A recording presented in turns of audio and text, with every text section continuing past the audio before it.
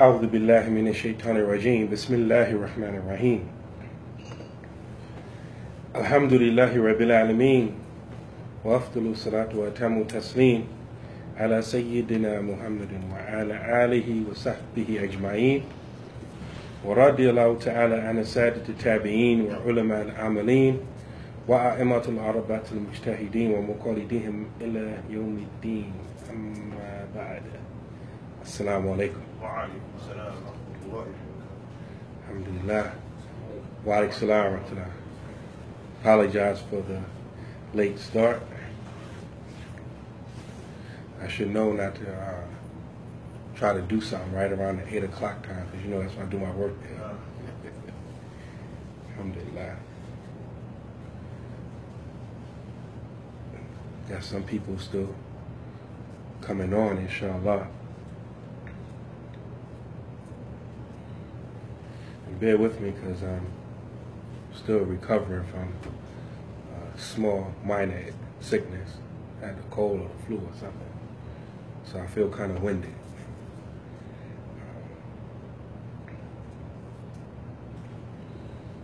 Alhamdulillah. Assalamu alaikum to everybody that's on FB, Facebook Live. Share the video. Let me make sure I made it public. Let the people know that we're here. I believe this is an important topic. No, it's not public. Let me make it public.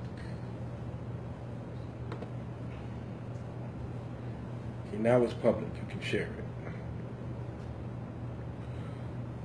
Wa alaikum salam wa rahmatullahi wa barakatuh. Imam Malik.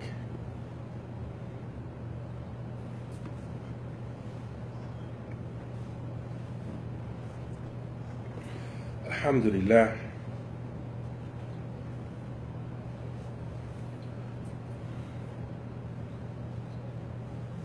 As we get into it, you're going to see that this is one of those sensitive topics. I kind of expect that maybe some more people will be added to the list of people who don't like me anymore after tonight. The list. Huh? The list. Inshallah.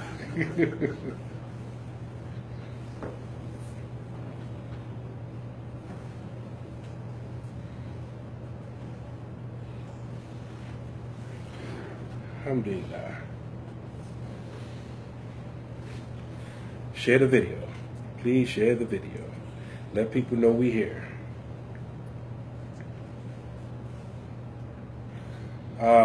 We had classes on Wednesdays a few months ago. The last time I went overseas, my brother Hassan Ali took him over. And when I came back, I kind of like dropped the ball, so I'm trying to pick it back up. We're going to continue where we left off. We were actually going through usage-Imam. This is that same class. We just diverging for tonight, inshallah. Alhamdulillah. So our discussion today is on the subject of Taqiyyah. Taqiyyah, contrary to what many of us have experienced, if we've experienced it, is when a Muslim pretends to be non-Muslim.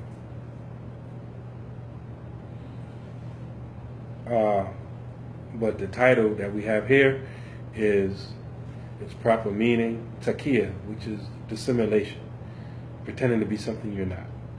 Its proper meaning, proper usage, is perversion and weaponization against Ahlus-sunnah wal-Jamaa'ah. Can everybody online hear me good? Somebody say something, let me know, inshallah. But the title that we have here is Alhamdulillah. And you will see closer to the end about some of the events or some of the things that have taken place to which motivated today's talk, inshallah. As we said, Taqiyyah, as understood from the perspective of Ahlus-sunnah wal-Jamaa'ah, is the act of pretending to be a non-Muslim, a kafir, while internally still holding on to the beliefs and tenets of Islam. If a Muslim is being forced to abandon his or her religion, he or she is allowed to pretend to apostate from Islam in order to save their life. In other words, Taqiyyah is an option if one is being forced and death is imminent. Taqiyyah is not an option to be used just to make life more convenient or hassle-free. Like some people pretend to be non-Muslim just so people won't look at them funny. Taqiyyah is not to be used like that. What does Allah subhanahu wa ta'ala say in His book? Allah says in Surah Nahl 16, Nahl or Nahl? What's that? Nahl is 16. Surah Nahl, number 16. من كفر بالله من بعد إيمانه إلا من أكره وقلبه مطمئن بالإيمان ولكن من شرح بالكفر صدرا فعليهم غضب من الله ولهم عذاب عظيم. Allah says, whoever rejects his faith in Allah after having believed in Him, not the one who is compelled under duress while his heart is at peace with faith, but the one who has laid his breast wide open for disbelief, upon such a people is the wrath of Allah, and for them is a heavy punishment. And this, as we said, is Surah Nahl, Surah number 16, verse number 106. Now, the Sababul Nuzul, the reason why this verse was revealed, has to do with, can anyone guess?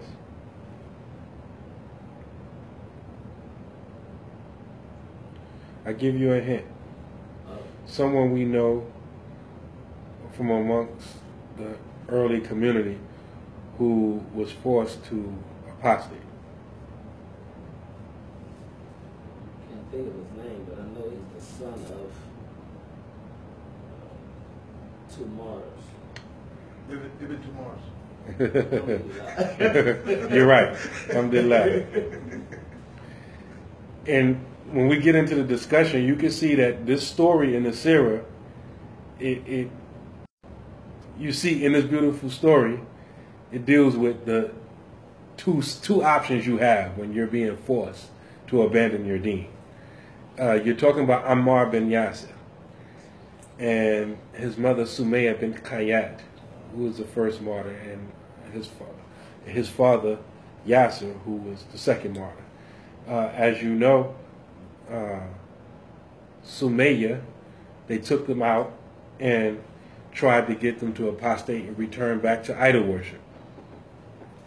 And Sumayya, and I think it's important for us as well as this discussion that Sumayya was a black woman. If you've seen the movie The Message, that back in the day it was almost like you wasn't Muslim if you ain't seen that. Like, what, you ain't seen The Message? You Muslim out? Right? The Message, Sumayya is depicted as very pale, very light skinned, and but contrary to that, the 30-part series on the life of Umar, she is portrayed accurately. She's very dark skinned. That's how she's described in our books as being very dark skinned. So, and I always refer to that series because, number one, it's in Arabic, and you can find it's easy to watch. It's on YouTube. You can find it in many languages, including English. When I say many languages, the subtitles, the English subtitles. And if you know the part that you're watching, it's almost like you're watching hadith being acted out. Like the words are literally, like when you listen or watch a dialogue, the dialogue literally happened that way, the way it's recorded in the seerah or the hadith or whatever they're talking about. And it seems like they tried their best to depict the Sahaba and everyone who was portrayed in there, accurately. There's some that's off, but it's way better than the message. So, alhamdulillah. So Sumayya was the first martyr. Who killed her?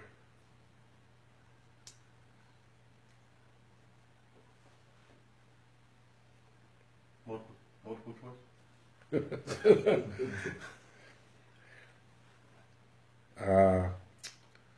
Abu Jahl killed her. According to some narrations, he, took a spear and stabbed her in her private part and killed her while she was stretched out on the ground. Ammar, Malik said, I'm going to be Hisham. Yes, alhamdulillah, that's Abu Jahl for those who don't know. Abu Jahl, it was his nickname given to him by the Prophet sallallahu alaihi wasallam, because as he said, his name is Amr. And it's beautiful because when you look at his name in Arabic, minus the vowels, it's just like Umar, right? It's the exact same letters, Ayn, Mim, Ra, right? And the Prophet sallallahu alaihi wasallam prayed to Allah subhanahu wa ta'ala to bring izzah to Islam by whoever is the most beloved to him amongst the Amarain, or the two Umars. And we know Allah answered that dua in favor of Umar bin al-Khattab. So his name was Amr bin Hisham, but he was known as Abul Hakam, the possessor of wisdom. And the dude was a sharp dude. I mean, if you think but he uses his wisdom for sharp, evil, right? Like it was his idea, the intricate plot to actually assassinate the Prophet sallallahu alaihi wasallam. And you deep when Shaitan, the devil himself, comes and joins the majlis, in the person in the guise of a person who they refer to as the Sheikh of the Nejd. Interestingly enough, ding, ding, ding, message, right? Right? The Sheikh of the Nejd, and he puts the stamp of approval on Abu Jahl's plan to get young men from each clan of the Quraysh, and they all kill the Prophet sallallahu alaihi wasallam at the same time, so the blood won't be on any one of their hands, and it'll be on everybody's hands, and they're not going to retaliate against everybody else. So they're going to be forced to ask for blood money, and we'll pay. So that's Abu Jahl, right? Abu Jahl killed Sumayya. Ammar saw this. Ammar saw this with his own eyes. He witnessed his mother get killed for holding on to the deen, and he witnessed his father get killed right in front of him for holding on to the deen. And when it got to him, he said whatever they wanted to hear, and they let him go. And so the word got out that Ammar apostated. They tortured him, and they broke him, and he apostated. The Prophet ﷺ says, never. Ammar is filled with Iman from his head to his toes. Faith is intermixed with his flesh and blood. Nah, I can't believe this. Ammar didn't apostate. Then Ammar himself went to the Prophet ﷺ crying. And the Prophet ﷺ wiped his tears with his own hands and said, if they return to you, let them hear again whatever you told them. And so then Allah revealed the portion of the verse, the exception, where Allah says, إِلَّا مَنْ أُكْرِهَا وَقَلْبُهُ مُطْمَئِنٌ بِالْإِيمَانِ. Not the one who is compelled under duress while his heart is at peace with Iman, faith. So in this verse, Allah is describing the type of person who apostates from Islam and talks about his punishment. And in that verse is an exception. And that exception was revealed for Ammar bin Yasir. Allah also says, لا يتخذ المؤمنين الكافرين أولياء من دون المؤمنين ومن يفعل ذلك فليس من الله في شيء إلا أن تتقوا منهم تقاتا ويحذركم الله نفسه إلى الله المصير. The believers must not take disbelievers as protecting friends instead of the believers.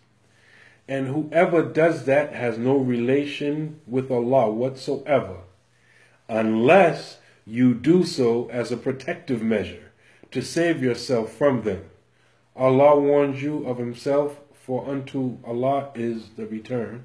And that's Surah Al-Imran, verse number 28. Surah number 3, verse number 28. So that's another verse from the Quran making reference to Taqiyyah, pretending to be a non-Muslim or pretending to apostate when you fear that your life is in jeopardy. Imam Bukhari, in his Sahih, while commenting on the verse we just mentioned, quotes Imam Hassan al-Basri. Anybody knows who Imam Hassan al-Basri is?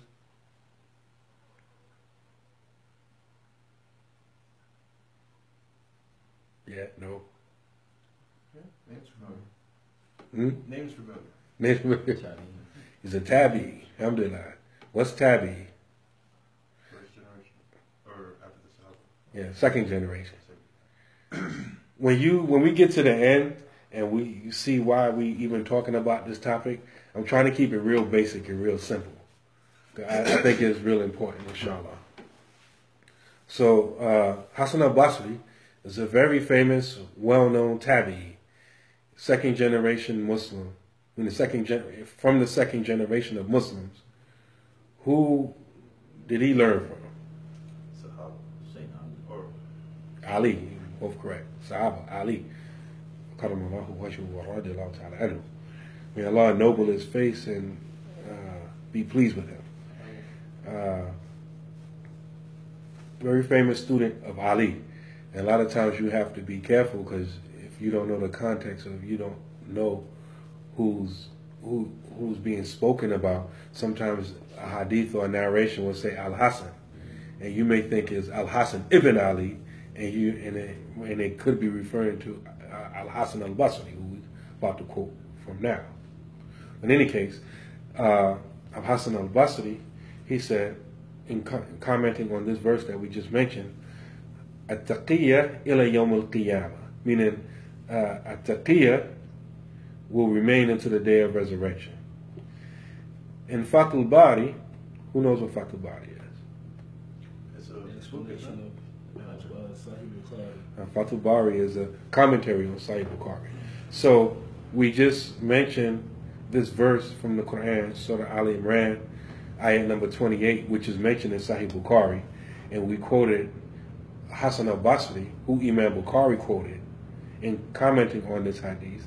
Now in the commentary of Sahih Bukhari, the author quotes Ibn Battal, who is another famous commentator on Sahih Bukhari.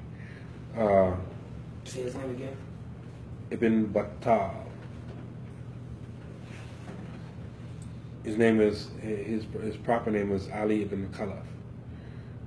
He said, أجمعوا على أن من أكره على الكفر واختار القتل أنه أعظم أجرا عند الله مما نختار الرقصة.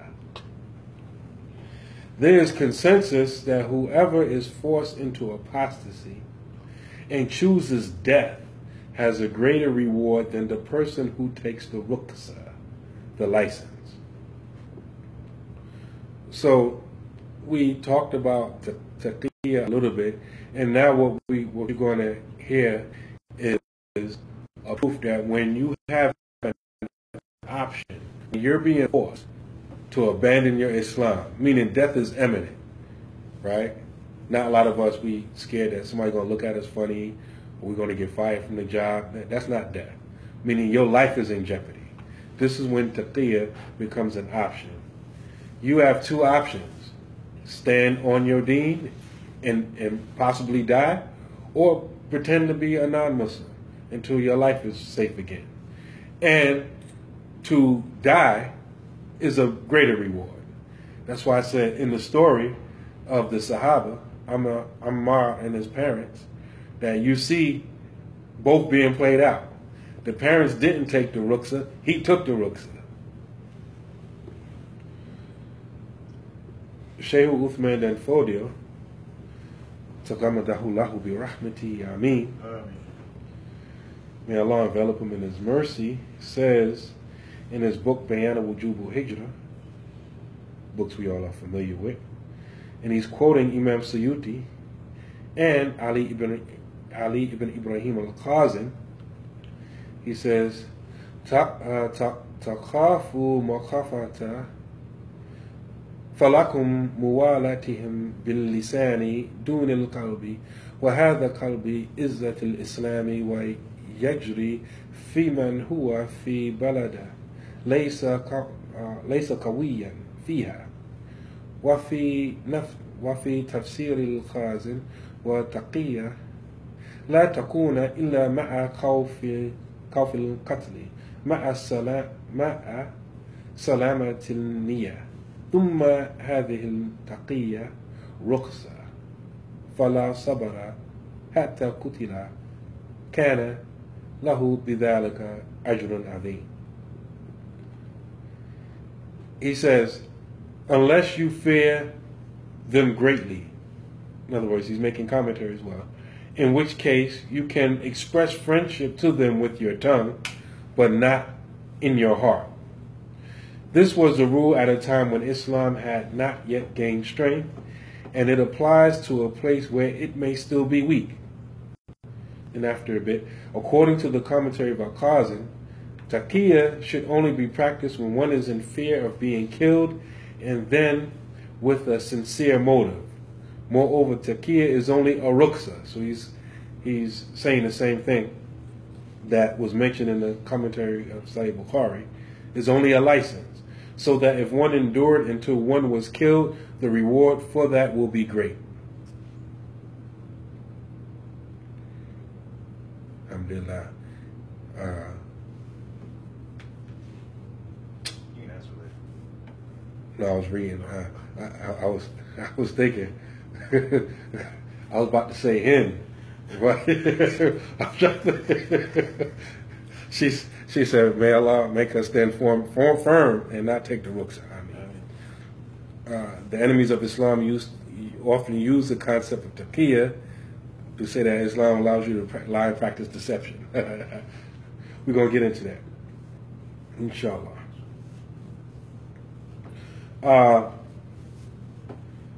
My first time, so that's taqiyya. That's how we understand taqiyya.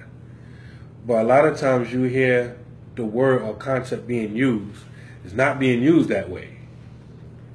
It's usually used by non-Muslims or pseudo-Muslims, quote unquote, who are in and around Ahlus-sunnah and they pretend to be Muslim. And this is where the topic gets sort of kind of touchy at. A lot of times when you hear taqiyya, you think of the Shia.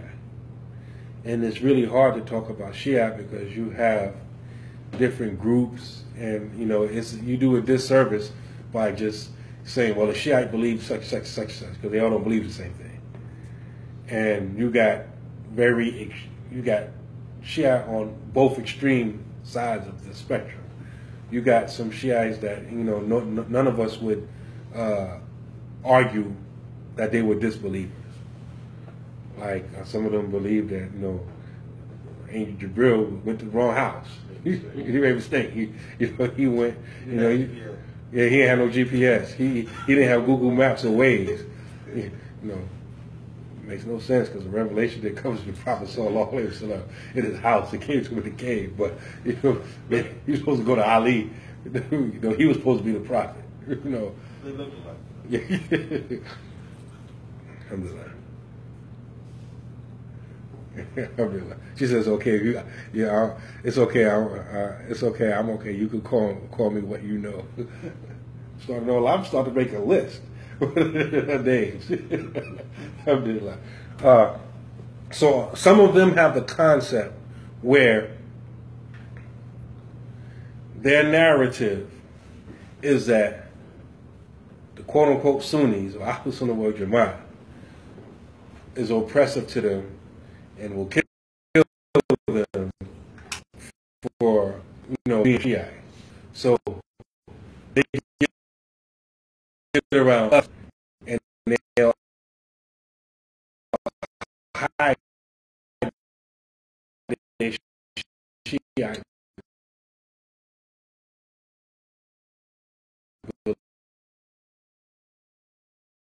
beliefs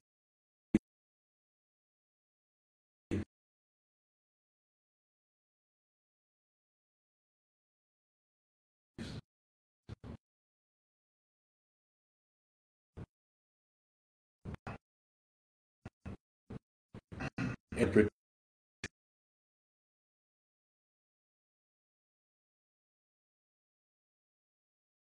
they want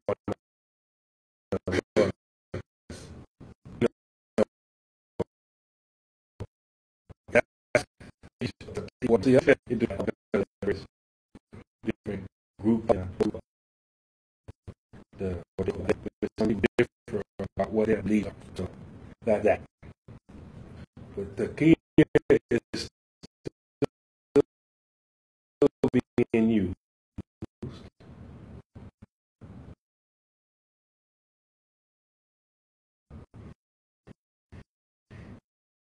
And it's being used by non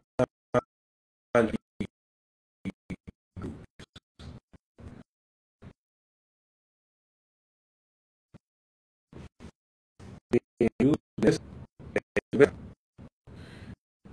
and this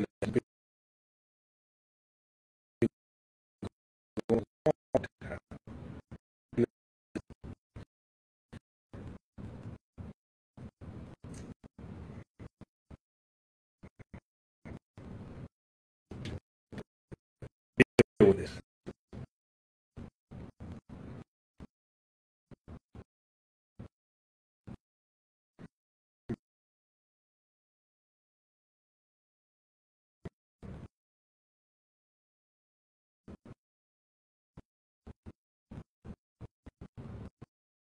Well, this. Uh, in places, and even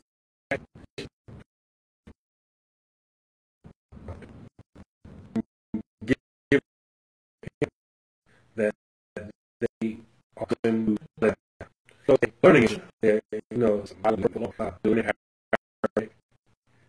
They've been learning the different acts of worship, and so that gives an impression to all of us that man, they right, and I can tell you they've been right there since before I took Shahada in 1991. Been right there. Uh, Recently, and it's going on right now. Just give a concrete example. Howard University, DC. It's an HBCU, historically black college university.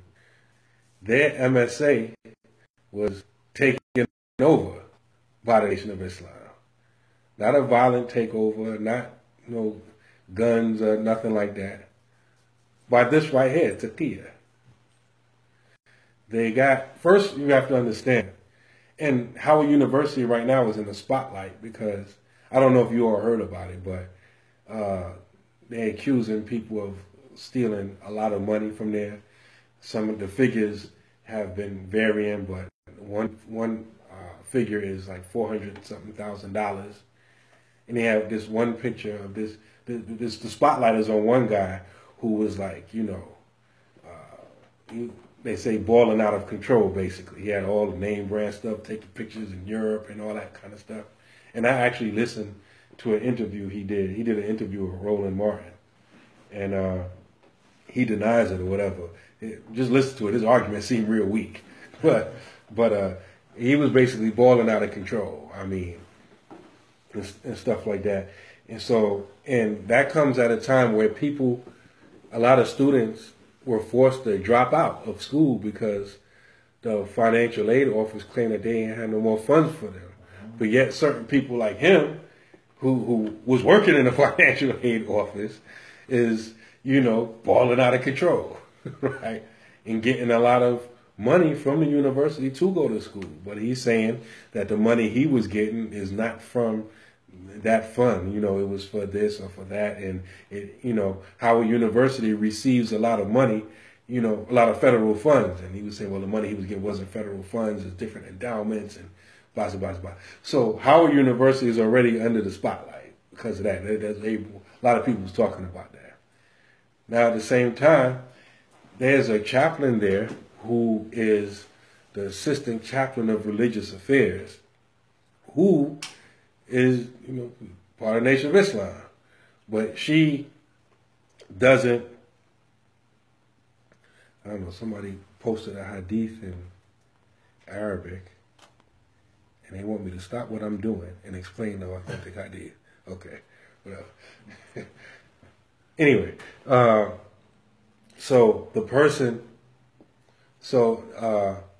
this person became the chaplain of religious affairs, and she actually started bringing in Nation of Islam ministers to give the Jummah khutbah. Now, some people may say, what's the problem with that? They're Muslim, we're Muslim, right? And our problem should be with that manyfold. And when you get to these things of belief, it's never good to, just label a whole group, whatever. If you're talking with somebody, you should ask them specifically. But in any case, in the Nation of Islam, they publish what they believe every week in their newspaper. For example, they say they got these points, and they say, we believe that Allah, God, appeared in the person of Master W. Fard Muhammad, July 1930, the long-awaited Messiah of the Christians and the Mahdi of the Muslims. So they're telling you that they believe Allah came in the person of a man. So they have anthropomorphic belief. This should be a problem for any Muslim, right? I mean, this should be a problem. Allah says in the Quran, "Laysa kamithlihi shay," that there is nothing like him. But they're telling you openly that they believe that Allah appeared in the person of this man in 1930. And they mix him up with the concept of the Messiah of the Christians and the Mahdi of the Muslims. So any person that has that belief is not a Muslim, regardless if they call themselves Muslim. Right? So you have, in that example that I'm giving you, you have people that hold that belief leading the Muslims in Jummah prayer.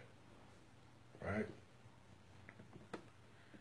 If we go back to their point number 5, they don't believe in a ba'ath. They don't believe in the resurrection. Their belief, like in this right here, is similar to like what the Quraysh believe. Like the Quraysh didn't believe that, once we all dead, that Allah can reassemble our bodies and our spirits and bring us back together. They say, we believe in the resurrection of the dead, not the physical resurrection. They specify that. I'm quoting them. We believe in the resurrection of the dead, not the physical resurrection, but in mental resurrection. We believe that the so-called Negroes are most in need of mental resurrection. Therefore, they will be resurrected first. Furthermore, we believe we are the people of God's choice, as it has been written, that God will choose the rejected and the despised. We can find no other persons fitting this description in these last days more than the so-called Negroes. In America, we believe in the resurrection of the righteous. So right here, they're telling you that they do not believe in the physical resurrection, which Muslims believe in. And this is why I think it's important that these type of discussions, because you can go off and get real technical, but I want to try to keep it very simple. You know, when we're teaching people Islam and we're giving people shahadas, we have to be very careful. You know, we should stay rooted in the hadith of Jibril, when the Prophet sallallahu alaihi wasallam was asked, "Akbirni anil iman," inform me or tell me what is iman, and he says, "Al iman and tu'mina billahi wal malaikatihi wa kutubihi wa rusulihi wa yawmul akhir wa qadrihi wa khayri wa tu'mina khayrihi wa sharrihi." He said that a belief is that you believe in Allah, and we have to explain them what it means. In other words, Stop there. yeah, explain what do you mean by Allah? Because I can give you a key, like I can go to Home Depot right now, I can shoplift a key from the rack that they got sitting there and bring it. It's not going to fit in your door because the key has teeth, and the teeth have to match up with your lock. And so we're telling people about Allah, but we haven't told them, what does that mean? Allah is not like His creation. Whatever you imagine Allah is other than that. We have to explain these things to Him. Allah is not a spirit. He's not a ghost. We have to break it down to Him. Allah is not black. He's not white. He's not male. He's not female. We have to explain these things to Him. Right? And angels, we have to explain to them about the belief in the angels, the belief in the books, belief in the messengers. And with our people, we have to stop there for a long time and explain it. We have to explain, what does belief in the messengers entail? What does that include? That includes believing and agreeing with and understanding that there's no more prophets or messengers after Prophet Muhammad sallallahu alaihi wasallam, which is another difference that we have with the Nation of Islam. They believe that Elijah Muhammad was the messenger of Allah. That's what they called him, messenger of Allah. This is what, and this is not something that they gave to him after he died. This is the title he gave to himself. Even some of the lectures, they would have big banners.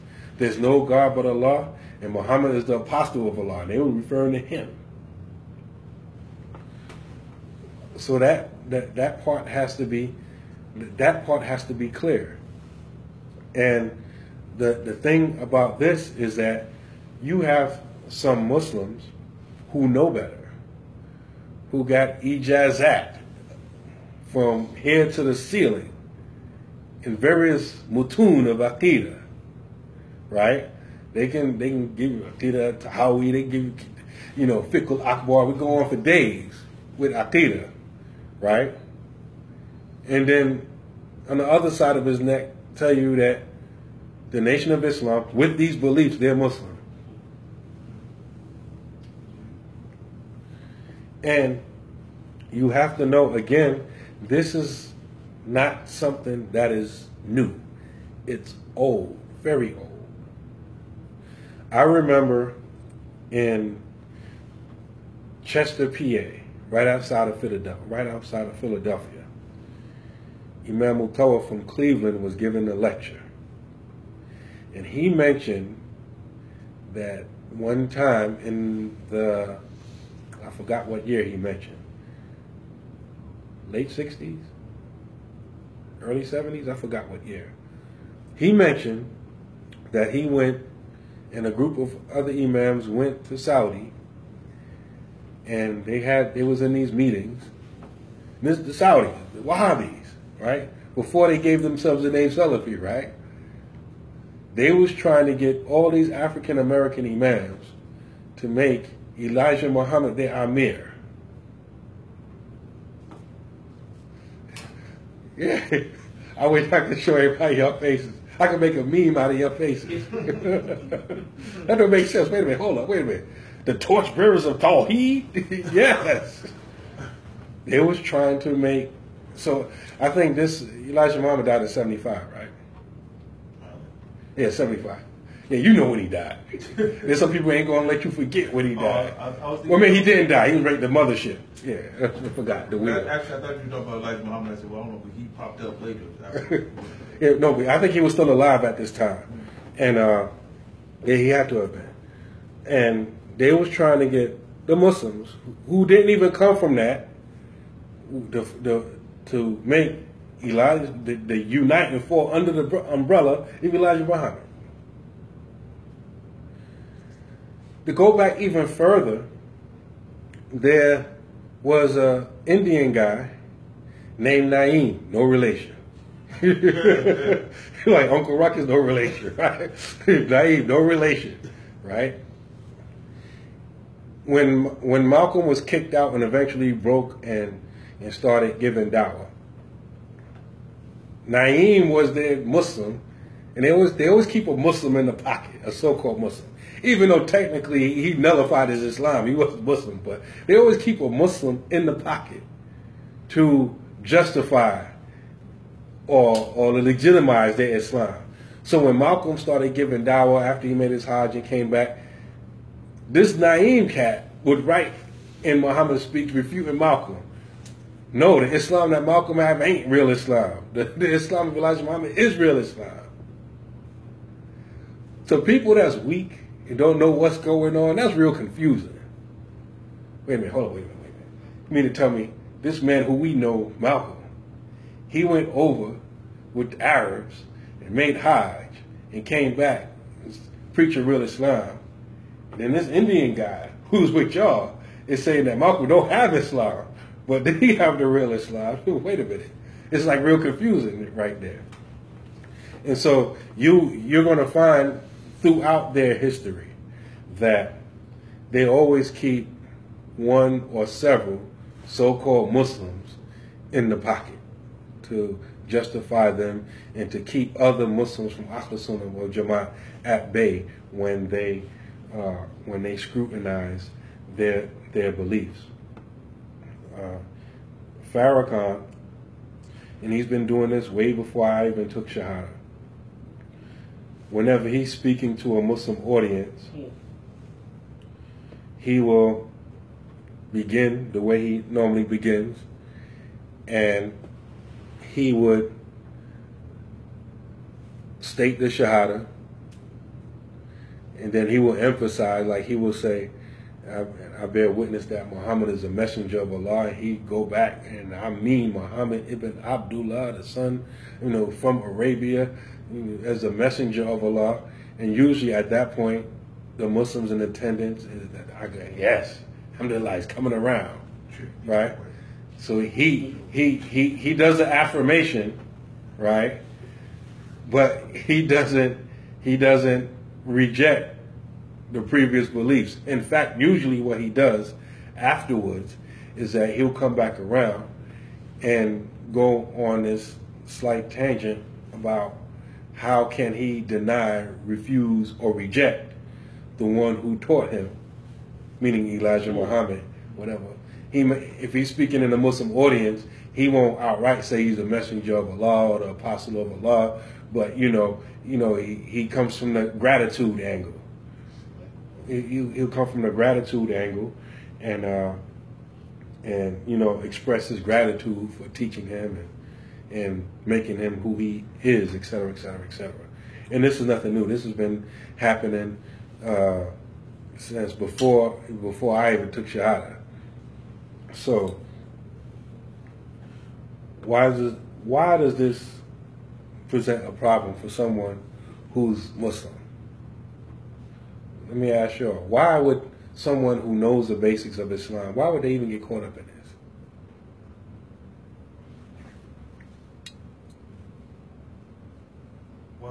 caught up in. Like there are a lot of Muslims who've been Muslim for a while. They're not like new shahadas. Just people that have been Muslim for a while, and it's like, wait a minute, man, how can you say that they're not Muslim, right? Even if you spell out to them and read from their own literature what they believe, and just juxtapose it to what we believe, some of them are still like baffled, like man, you can't say they're not Muslim, if even with those beliefs, who are you to judge? How? Because it's what they want. It's what they want. You're kind of right.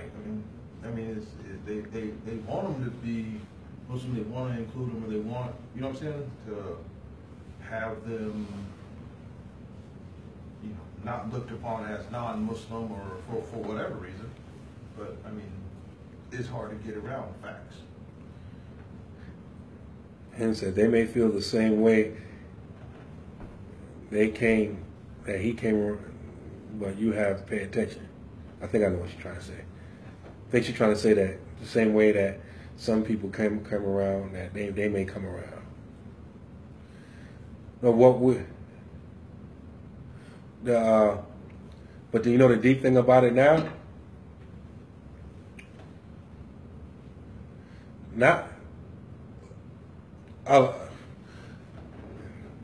They're not only learning, the ones that are learning, we're not talking about just the regular people on the street, the ones that are learning from us, among them, they're using what they're learning from us against us, not to correct their beliefs. Because in different cities, you have some of us that go and teach them and try to work with them or whatever, and they're sitting taking that information and, all right, they're sitting in class, and they're using that information to refute and argue. They're twisting it and perverting it and arguing against us. And I need to pull something up because all of this is important. Give me a second. They created a monster. Who's that? The leaders and teachers who keep enabling them.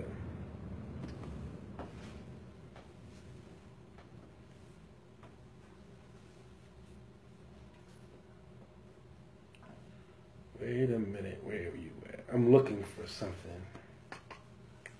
Where are you at? I was trying to see it. That's what I'm doing. I kept doing it.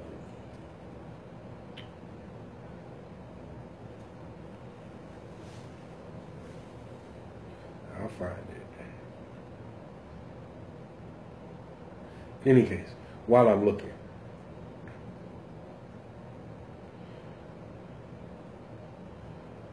let me ask you this question while I'm looking.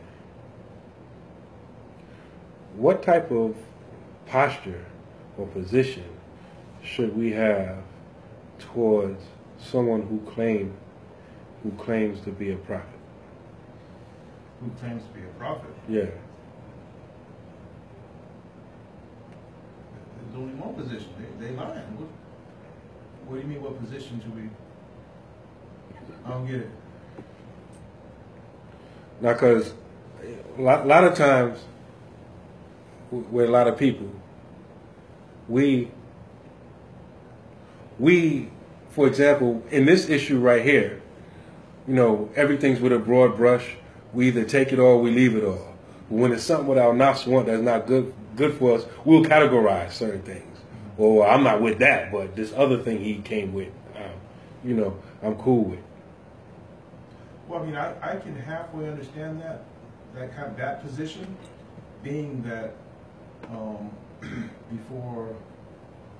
before I knew anything about Islam, when I first started kind of learning about Islam, the only thing I knew about Islam was the nation. And I could agree and understand them from, say, for example, a political aspect or an economical aspect, and bringing the black man together and working together and doing stuff and building and whatnot or whatever. I could understand all that, but I couldn't get with the religious portion of it. You see what I'm saying? Right. But I think as a Muslim, we enjoy the right, forbid the wrong. What's right is right, what's wrong is wrong, and we call them out on it. And if, I think if if there's things that we can come together socially or whatever the case may be or whatever, and work together and build and whatever, that's fine, but I don't think there should be any kind of compromise in them understanding that no, that's a lie. You know, and if you can accept me understanding that that's a lie, then, you know, we can go forward or whatever, but I mean, there's no compromise on that.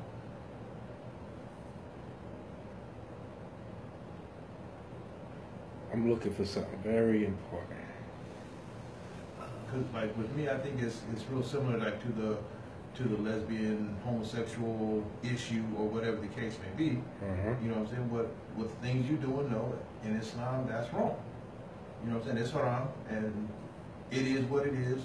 You know, you can accept it, reject it, do what you want to do with it, but that's our opinion. That's what it is. Aside from that, you know, okay, well, if you can accept that, then, okay, well, you know, whatever. That's just me.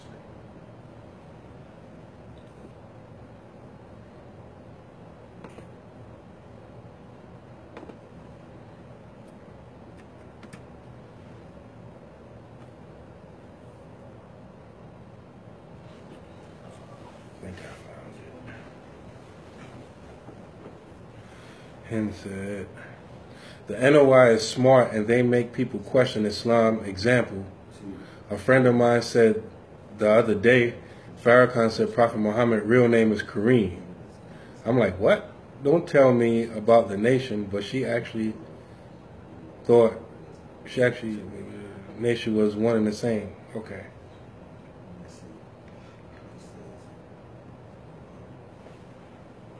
Alhamdulillah, I found what I was looking for. Alhamdulillah.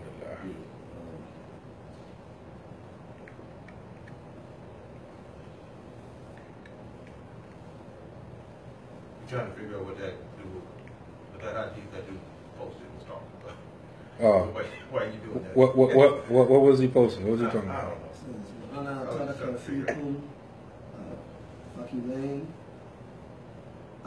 know.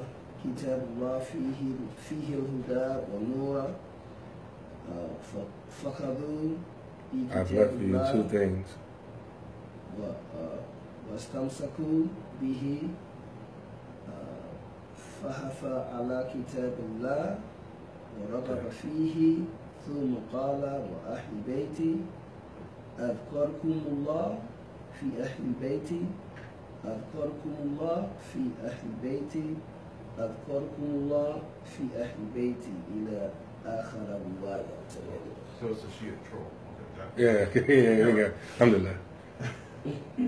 What's our deep in something Muslim? It says Prophet Muhammad left you two things. There's one says Quran, Sunnah. One says Quran and my family. I don't know if that's the same hadith or not. It looks like it's similar. Yeah. Well, I won't be able to tell. But if it's from the one that's Sahih Muslim. Just saying that, bro. That's what we saw Yusuf this morning. Wa alaikum salam, Saleh. Alhamdulillah. Jersey in the building. Y'all coming to Pittsburgh? Marhab, welcome. Come through, inshallah. Click on. There must be something on my notifications. This is all I get. That might be the last one. Oh, you can't go down. Yeah.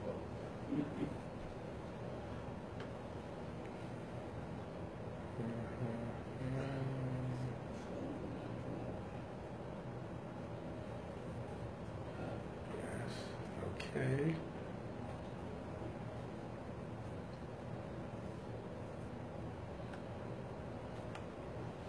Okay, alhamdulillah.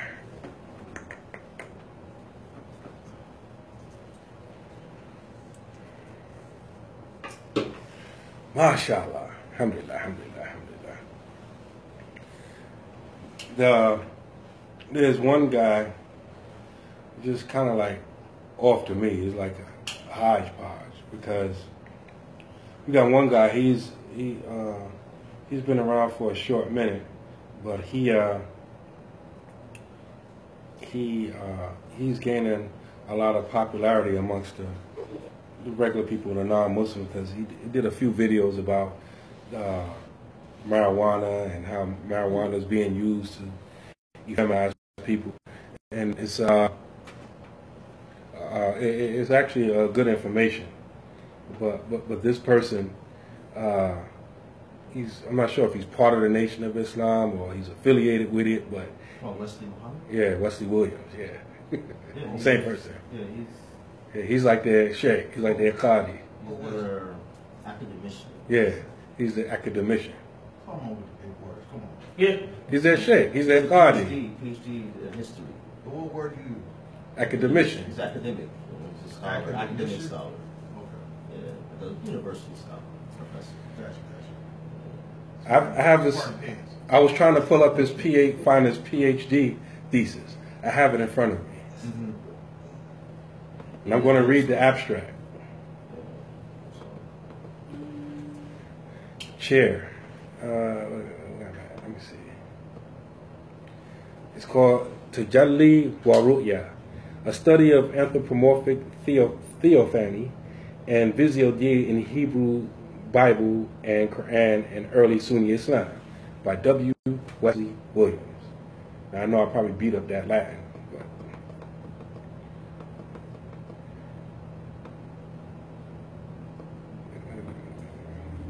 W. Wesley Williams? yes. Everybody with three W's. Wesley Williams, huh?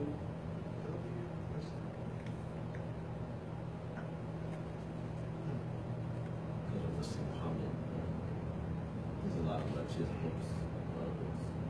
Very good books, actually.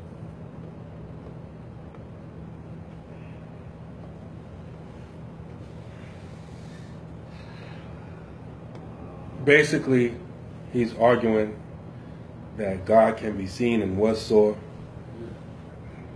by Prophet Muhammad sallallahu alaihi wasallam, He can be seen in what? and was seen or was saw Oh, he by was seen. by the Prophet sallallahu alaihi wasallam. And basically, his whole argument is that God is black man. Oh, crap. Would that, to dispute that, would that fall into black is creation and God doesn't, not like his creation? What do you mean? Of course. His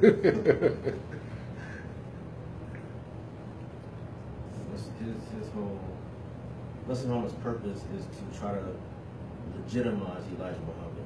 Right. And try to put him in the ethos of Sunni Islam.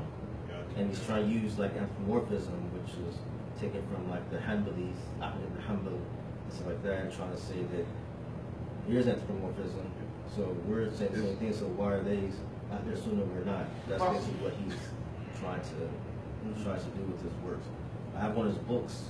It's very thorough. I mean, his research is very thorough. So to refute it, you have to really be a scholar. You know what you're talking about. He's very thorough in his research. And he was, the amazing thing about this is that he was granted his PhD based upon this. And on the doctoral committee is Professor Sherman A. Jackson, who is the chair, Juan R. Cole, Alexander D. Knish, and Professor Brian B. Schmidt. And so, you know, I'm not an academic, and I don't even pretend to be that. But at the very least, some people say, well, he was just doing his job. How are you going to sign off on that? I mean, I would have got fired that day.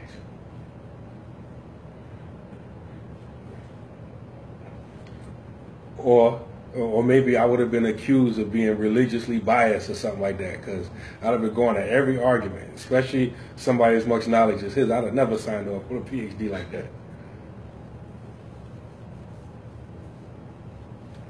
But in any case,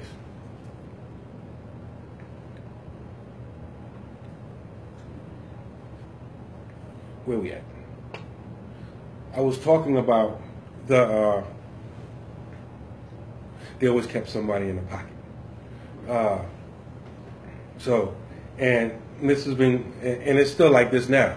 So nowadays, like, when people hear talk like this or they read something like this, you're always going to have someone who that you identify as being from Ahlus-sunnah wal-Jamaa'ah to stand up and defend them, so they don't have to defend themselves. But again, I asked you the question.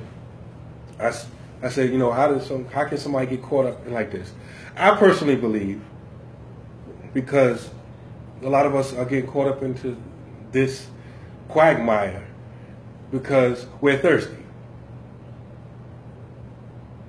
What do I mean? For example, when your body is thirsty, when your body needs water, for example, you playing basketball or you're doing something, you're exerting yourself, and after the game, like somebody like me, like I can't drink all water. Like depending on what brand of water, how the water tastes, it's very hard for me. I have to force myself. But if I'm thirsty, if I just finish sweating a lot or whatever, that same water that's hard for me to drink, I'll guzzle it because I'm used to, because my body is craving for it. In the same way, human beings want to be connected with their own. And with every people on earth, there's a direct connection to Islam. Allah and His messenger in the early generation, right? But for us, the black people, African Americans, all of that has been erased and is being erased. And that's a whole separate lecture. I'm sure I'll be preaching to the choir if I just gave many examples of that. But, I mean, even when you just erase the skin complexions of everyone who happens to be black or dark-skinned from amongst the companions or notable scholars or first 3 generations, every other time their complexion is not an issue. But if they happen to be dark, then we're just going to leave that part out. Or we're going to translate it using some word that's not even in common usage anymore, just to, just to downplay the fact that these people were dark-skinned or black. And so, like I said, we preach to the choir. You all already know this already. Because of that, we are thirsty for something. And it's in Islam. It's already in Islam. But it's being hidden from us. It's being kept from us.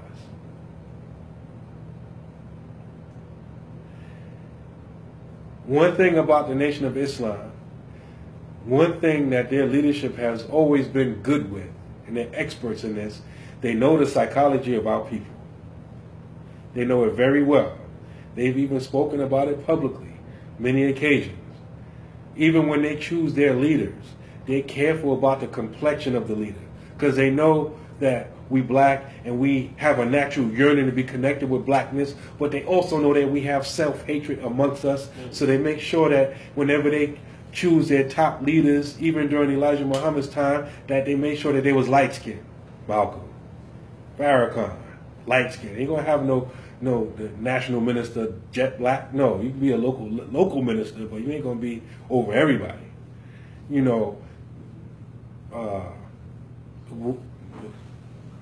Farrakhan to silence Khalid Muhammad. Yeah. I was about to say Khalid Muhammad. Yeah. Yep. Silence Khalid Muhammad. And so they amongst about black people in general, they understand and they know very well our psychology.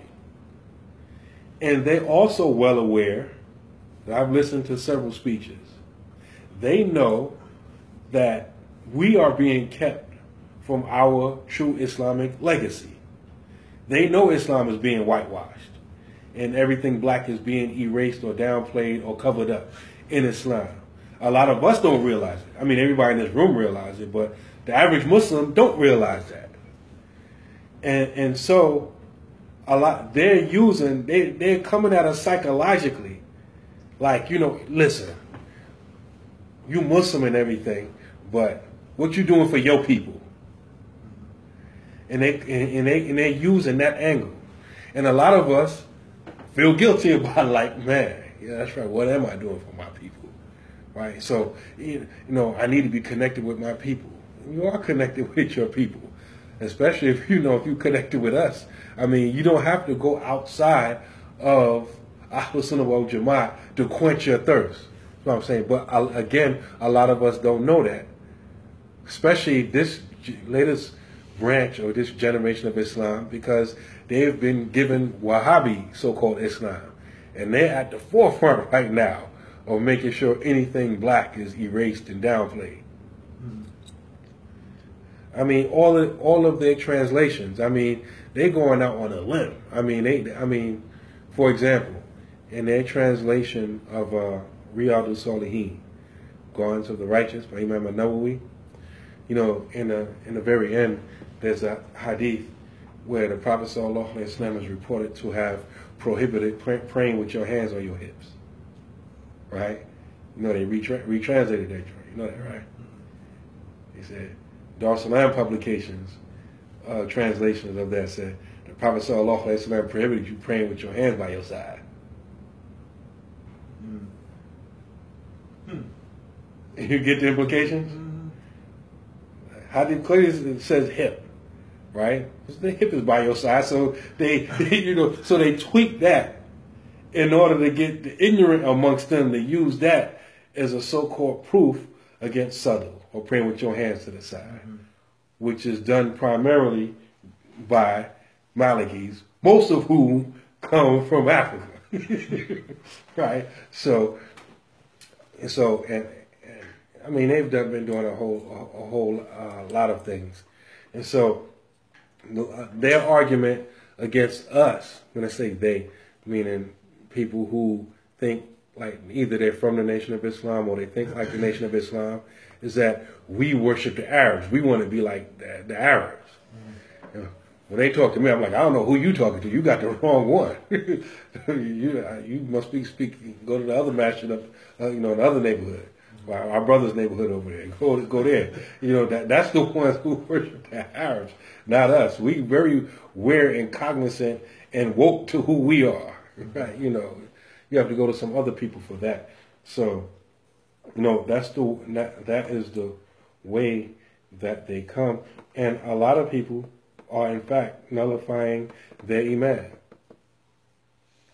People that you'd be surprised with, and the amazing thing about this is, and I think what will help us understand how we should be thinking is that we go back to the Salaf. We go back to the early generation. When the Prophet ﷺ received that deputation from Bani Hanifa, you know, Musaylama, his tribe, when they came and left, and there's a couple conflicting riwayah narrations of what happened. Some people said that Musaylama stayed in the tent. Some people said that he actually went there, whatever. But in any case, when the leader of Bani Hanifa died, Musaylama became the leader that he proclaimed to be a prophet. Then he sent this letter to the Prophet ﷺ, and he said in this letter is from Musaylama, the messenger of Allah, to Muhammad, the messenger of Allah. He says, I'm a partner with you in this affair.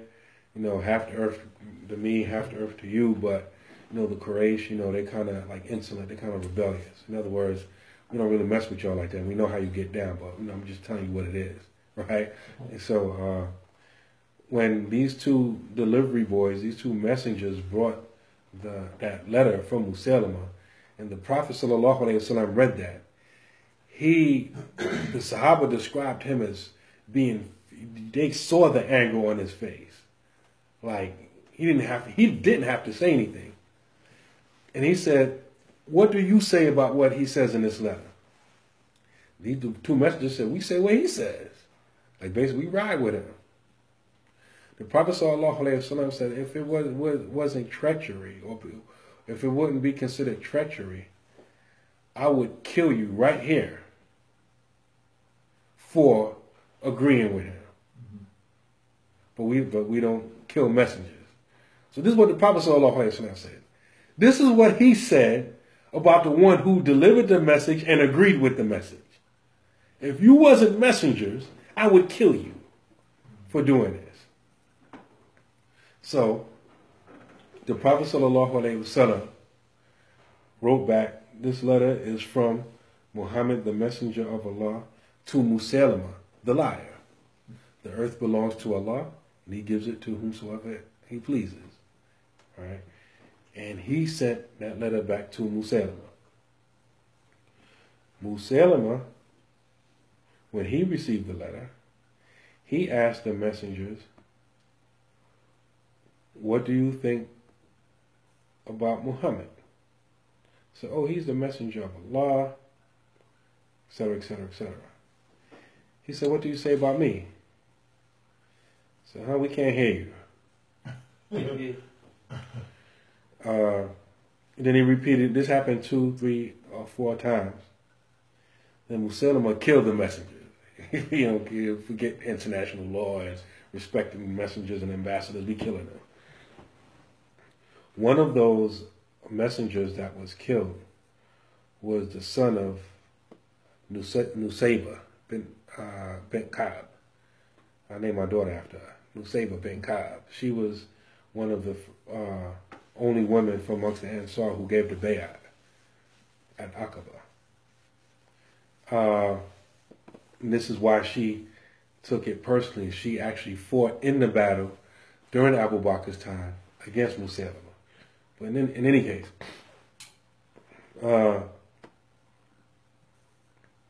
what many people don't know is that the Sahaba caught up to them 2 messengers later on. And they asked each other, the one of someone said, ain't those the 2 messengers who delivered that letter from Musaylama? It's like, yeah. But, the Prophet didn't kill them because, they were messengers. Are they delivering message right now? Like, nope. And they actually killed him. They actually killed the 2 messengers. So them 2 messengers was actually killed later on. Was this on their way back or after they had already? No, this is way after the fact. And it wasn't even like during that whole thing. I mention that because it shows you how the Sahaba thought about those issues. And what I mentioned to you just now, you can find it in Imam Tahawi's Shar' Ma'ani al-Athar.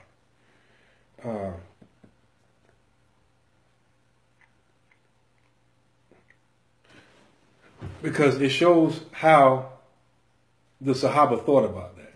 On top of the fact that during Abu Bakr's time, they actually fought and killed Musaylama. It was a whole lot of bloodshed on both sides. It was a very rough battle. Mm-hmm. And I think anyone who wants to understand the nature of these things, you have to look at Musaylama. You have to study him. There's a reason why the Prophet ﷺ was tested with him. Because he's our example, the Prophet ﷺ. So that this false prophet emerged while he was still alive. And how he reacted, how the Sahaba reacted to them, is a lesson for us. And we have to also understand also that, there's a big elephant in this room here. If the Prophet Muhammad ﷺ is saying that there's no more prophets after me, and this man is saying that there's a prophet after him, and there's communication going on, and it's been made clear that the Prophet Muhammad first Allah said so, and the Prophet Muhammad said so, and you still saying that no, there is a prophet afterwards.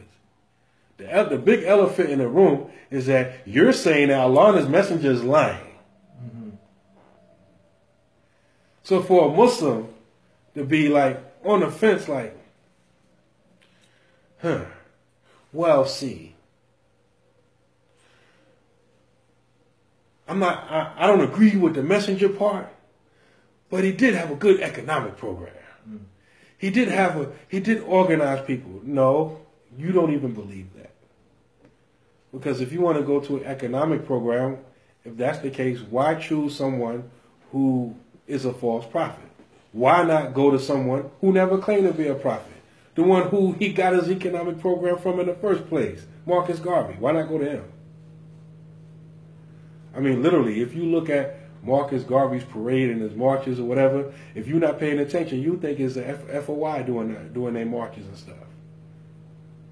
Look at video. You could do a Google, YouTube video search of when they had their big convention in Manhattan, in Madison Square Garden. They had a big parade and all that. If you look at that, you're like, whoa.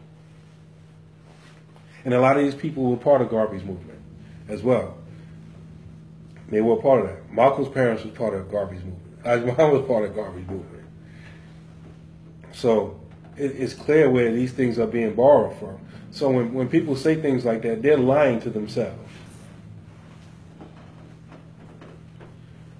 And the thing about Marcus Garvey, he accommodated Muslims. He didn't say, I'm Christian, so everybody got to be Christian. To be down with me, you got to be Christian. The Muslims had an active and visible role in their movement. Editors of their newspapers, the whole one God, one aim, one destiny mantra, all of that was influenced and directed by Muslims. But the other elephant in the room is anytime you have false prophets in Islam, you have people who, and they're clear on it. A lot of times we're not clear on it. They set themselves up to be enemies of Islam.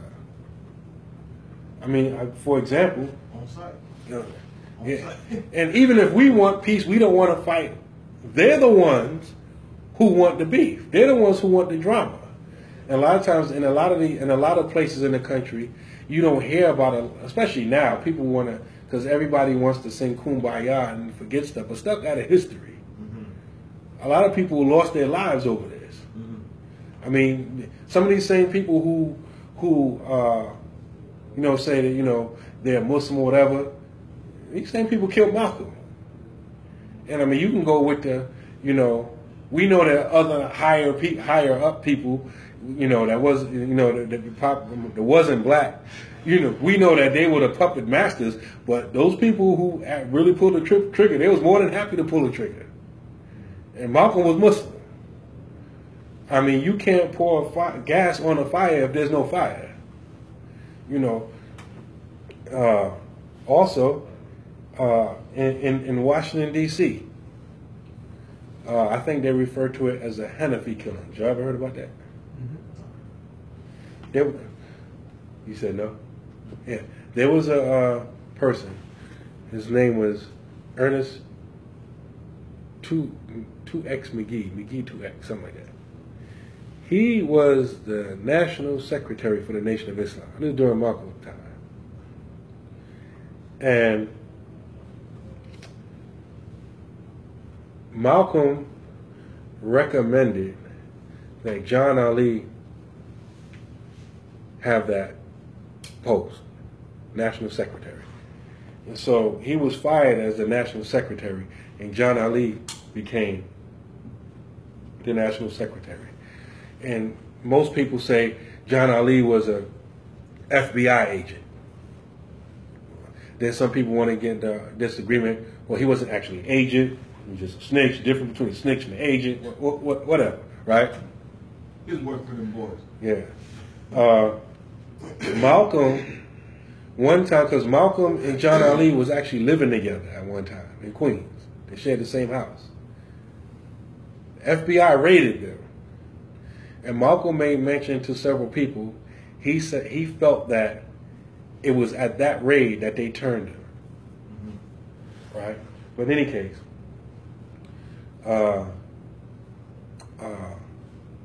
Ernest 2X McGee, he goes down and he becomes a Muslim. he gives Lou Alcindor his shahada, Kareem Abdul-Jabbar, and they, you know, open a masjid and everything like that. He changed his name to Hamad Abdul Khalis or something like that.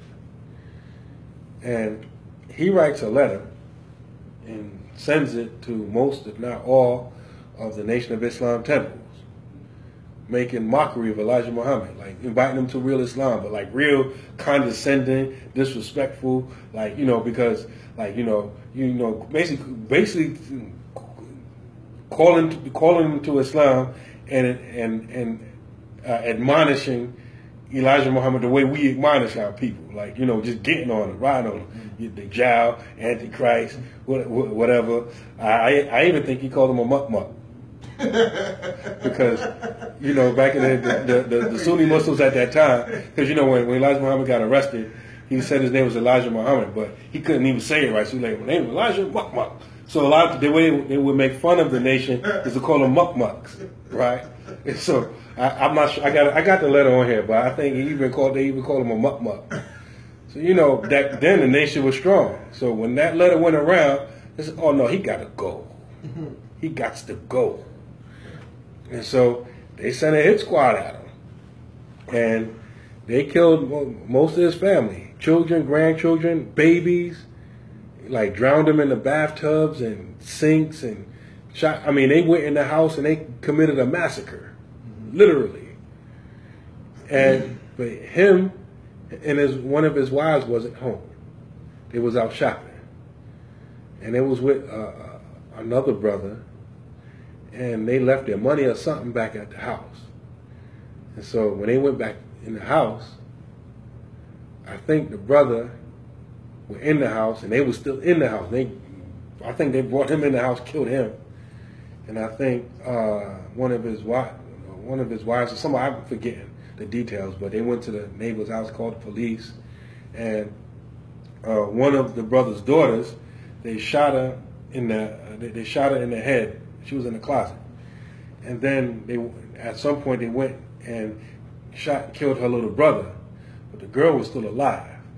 And when she heard her little brother getting shot, she screamed. That's when they recognized that she was still alive. They went back and shot her in the head again. And Malik said the hitman crew came out of Philly, unfortunately. Yep, that's true. And one of them snitched, and they got him in prison. That's how all the details came out, right? And so, and that's, we can digress. That's part of the problem in Philly now. Part of this, because a lot of these people that's involved with that, connected that, they idolize that stuff. And so, but that's a whole other story. Anyway, so when this thing actually went to trial, she ended up testifying. The one that got shot in the head twice. Wow. She did. So you know, and they inside the prisons. That was a ripple effect between the nation and the Muslims. So, like, it wasn't this kumbaya stuff you see now. It's just that, you know, you see on our part and the Nation of Islam part that a lot of us ain't built like we was back then. On both sides, you have people that was ready to live and die for their beliefs. On us, we just, you know, we all the same. We get along, whatever, like that. You know, he can be the messenger of Allah. It's cool, whatever. Right? We'll sit in this masjid. We go over Aqiyyah of Imam Tahawi all day, but then at the same time agree with something like that. And so I want to make it clear that I'm not advocating violence. I'm not saying we need to go back to the 70s where, you know, we need to go start shooting. I'm not advocating that. I'm just saying that for us Muslims, we have to be clear where we stand at. As far as, you know, when we interact with people. Okay, we can work together on this, like you said, on this or that community project or whatever. We live in the same neighborhood. We want to keep our community clean and keep our community safe. We want to work with everybody. But now when you're talking about, you know, we're going to do Eid together, we're going to do Jummah together, we're going to, you know, your belief is the same as mine. No. We're going to invite you to Islam. If you don't accept, mashallah. And I really sincerely believe that a lot of us are vulnerable is because we've latched on to this whitewashed version of Islam, which is not Islam. And that's why you see a lot of people, they go from one extreme to another. One minute they're Wahhabi, and they know something's missing. And plus the Wahhabi stuff is crumbling anyway. It's been crumbling for a long time. Because the most, the Wahhabi movement, all of their scholars, they get kicked off the dawah. Everybody actually graduate and finish their program, they get called deviants. So, so they don't really have anybody of really any weight, and the ones that are sophisticated enough amongst them, who are sharp enough, they recognize this stuff too. So they talking like we talk, and they talk about the Black Sahaba and all of this kind of stuff too. And because of that, they getting kicked off the dawah. So you have people like that who, they know something's missing, and then they go to this other extreme, like one of these groups, like that. And like I said, I believe it's because they, in your heart, in your soul, you know something's missing. You know something's missing. You may not be able to put your finger on it. You may not know what it is, but you know something's missing. And then hear somebody come tell you that they're Muslim, and they show you all the signs and indications that they're coming over, and they're smart enough and smooth enough and slick enough not to say that Elijah Muhammad is the messenger of Allah, or they try to get you to forget about what their stated beliefs are that they mention every week in their papers and on their websites, whatever. You might lower the wing to that, and you may think, okay, we together. He's making salat like me. He's learning Arabic like me. He's learning. He know how to say inshallah. He know how to say mashallah and all that. They're doing Taqiyyah. Because some of them, the same ones who learn Arabic and all that, you catch them amongst themselves. They making mockery of you, telling you that you worship the Arabs, and we follow no Arab prophet. Our prophet came to us. And all this. This is where they talk.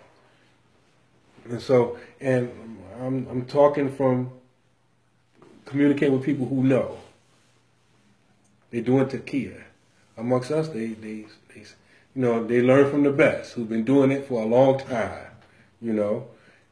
They'll say what they think we hear amongst us, then amongst themselves, their beliefs are the same. And my argument is, why go through all that? If you really believe what you believe, why? What's the purpose of getting around us and pretending that you believe something that you don't believe? Unless your intention is to either get us to, slow walk us and convert us to what you believe, or to try to destroy our belief. Mm-hmm. So that's very important. And that whole situation at Howard University, I hope, is being dealt with. But the whole culture at Howard University. Everyone that's been there says the same thing. People that go there now, that's from there, in other words, Howard University is their alma mater. They all tell you the same thing. It's like this fashionista type of culture. Like everything is fashion. And like a brother, he told me go to the MSA's website. Oh, he told me the hijab this, and just it's like it's fashion night. And everything is fashion, mm-hmm. Right? So it's all about and I'm mentioning that because the MSA there may not be like other MSAs where they got active learning programs and all that kind of stuff. It's just it's like a bourgeois contest. Mm-hmm. You go into an HBCU, like most of you there get some type of financial assistance. How can you be more concerned about fashion? Mm-hmm. Where's your priorities? And so, from what was told to me, basically, when you got men growing up, coming up in an environment like that, a lot of the brothers, they kind of emasculated. Mm-hmm. They're not going to, no, wait a minute, we ain't going for that. They got, this older sister who's, a chaplain over them and dictating how things should go, and they just kind of, asleep at the wheel, and they kind of let that happen. Mm-hmm. So you got, emasculated men letting an undercover NOI operative, gut their MSA from the inside out. And this happened in a lot of places. They're making overtures to various Muslim communities, not just on a college campus, individual communities. And they're coming with this, oh, we want to do Eid. We not only fast in December, we fast in Ramadan. We make it Salat. We want to do Juma. You know, we have Juma too in a lot of these places. And a lot of us are like, oh, yeah, all right, yeah, that's good. Yeah, let's do it. No. Let's talk about this Aqidah first. Mm-hmm.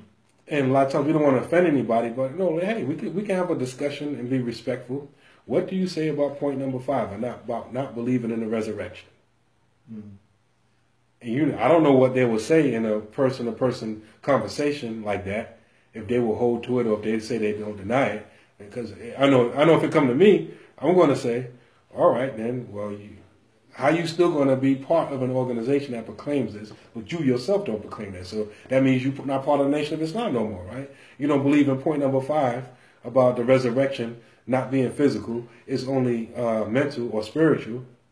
And you don't believe in point number 12 about Allah appearing in person of Master Prophet Muhammad anymore, and that's your organization's belief. How can you still say you're part of that organization? Was Miriam a virgin? Huh? I said, was Miriam a virgin? Oh, they got a problem with that too? Oh, yeah.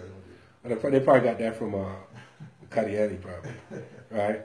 So, I mean, unless the Nation of Islam got like a section where you can be a member but not a believer, I don't know.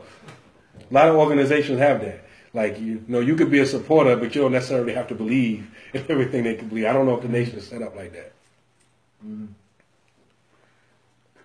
Alhamdulillah. So the main point that I wanted to talk about Taqiyyah and how it was, how we understand it, how it's practiced and how it's used.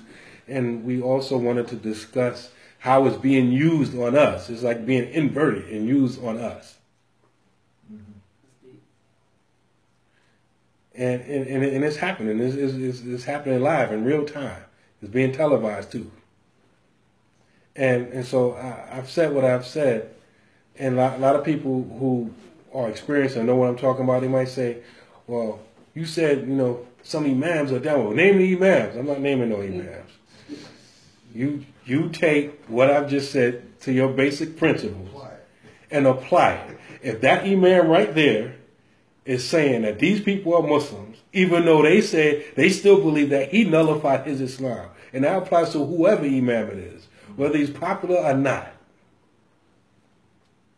You can't believe two things: that Elijah Muhammad is the messenger of Allah, or the Prophet ﷺ is the messenger of Allah. You can't believe both. Because Messenger of Allah says that Allah sent you as a prophet, and Allah spoke to you directly by means of Angel Jibril. And if you believe that the Prophet Muhammad ﷺ is a messenger of Allah, you also believe that Allah himself said, as well as the Prophet ﷺ said, that there's no messenger after me. You can't believe both. Which one do you believe? Can't believe both. You have to pick. And again, we're not encouraging anybody to be hostile or disrespectful or argumentative or not violent. Just you have to be clear on where you stand, and when you interact with them, invite them to what is true. Bring them the proofs. Go back to the Quran. You have to go back to the Quran. The Quran makes it clear. And just to give you further insight, according to many researchers, Prophet Muhammad himself was a Qadiani. Right? And if this is the case, it makes sense why all of the so-called recommended literature that he left for Elijah Muhammad was a lot of it was Qadiani. Like even the Quran the translation of the Quran that they use is Qadiani, Muhammad Ali translation, which I think was even before Yusuf Ali's translation. I think Muhammad Ali translation came out first, I think. And so, if you can understand their connection to the Qadianis, they call themselves Ahmadiyyas, we call them Qadiani, right? If you understand their connection to the Qadianis, and you also have a little bit insight on how they tinker and play with the word Khatam or Khatam, the seal or the final prophethood. They got a whole, one thing that I don't think a lot of us appreciate is pseudo-Islamic groups or whatever. Their founders are not stupid. A lot of times there's some sharp cats. You know, a dummy can't come up with a whole religious belief, and you know, it takes somebody that's intelligent to do that. And so don't think that because, you know, because we looking in hindsight, these things have been argued about and refuted already by our scholars. So we come behind later and be like, yo, how could anybody believe that? Well, this is stupid, right? No, these guys thought these things out very well. And so, alhamdulillah, I'm not going to hold you anymore. Any questions from Facebook Live or here, or any comments?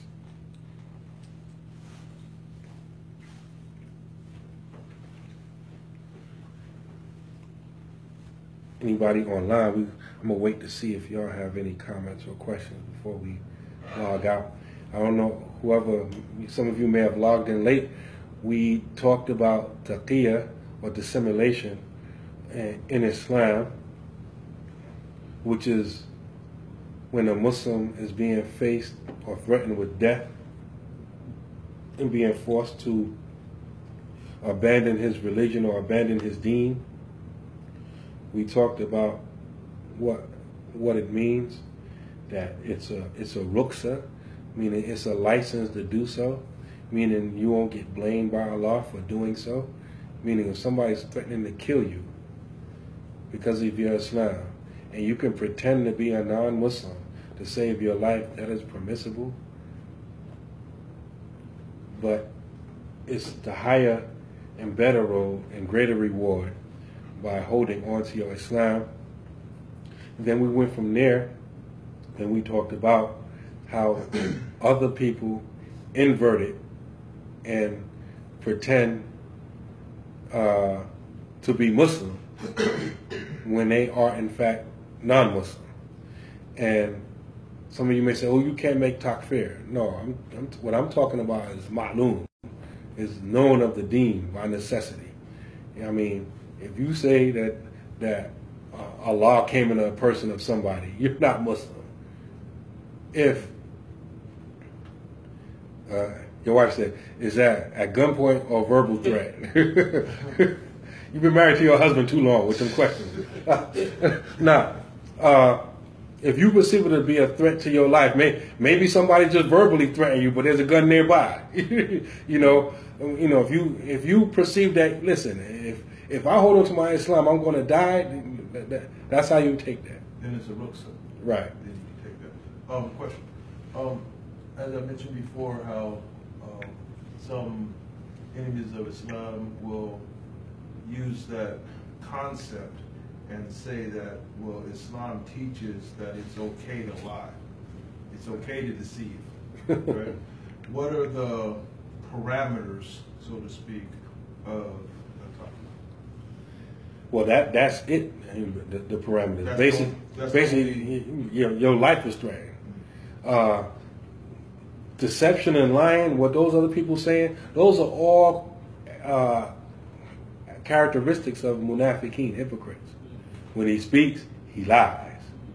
When you trust him, when he has amana, khana, he's treacherous, he's deceptive, like the opposite of being trustworthy. And so those are all characteristics of hypocrites. And usually whenever you talk about hypocrites, the first characteristic about them is lying. They're liars, they're treacherous. And so those are very, very bad character traits. And in Islam, there are very few circumstances where you can lie and be treacherous, like at war. And you know how we do. We got some people be like, well, we at war right now, and he's talking about another Muslim, right? And so deception and war. So and this is a type of war, and so you find people flipping stuff. People got enough good game, they'll flip it and have you using concepts that's meant for non-Muslims, having you use it against other Muslims. And that's one of them. War is deception. if you want to make peace between two Muslim brothers that's maybe beefing, again, even in this situation, two Muslim brothers is beefing. If you can tell the truth and bring them together, you don't just jump to the lie, right? Well, maybe, it's just all bad. Next time I see that nigga, I'm going to kill him, right? Maybe you'll be like, why you say that, man? That brother love you. He was just upset, man. You're like, oh, word? Yeah, he just telling me that a few minutes ago, right? Even though he just said the same thing. Next time I see him, I'm killing him, right? Then you go to the other one real quick. Like, no, I was just talking to him. You ask him, I was just talking to him. And he said, he was just upset. He said it, but he was upset. He loved you, man. Oh, word? Yeah, I was upset too. Right? You lied. That's a lie. That's excused. And under that category is also when what a person tells to his wife. Your wife spent all this time breaking her back, cooking this food. That thing is nasty. Right? How it tastes. Mashallah is excellent. Maybe your wife, if you tell her that it ain't good, maybe it just might crush her. Or maybe you might have the type of wife. Or you might get crushed. Yeah. Or you might have the type of wife that'll be like, well, I ain't really like it all that.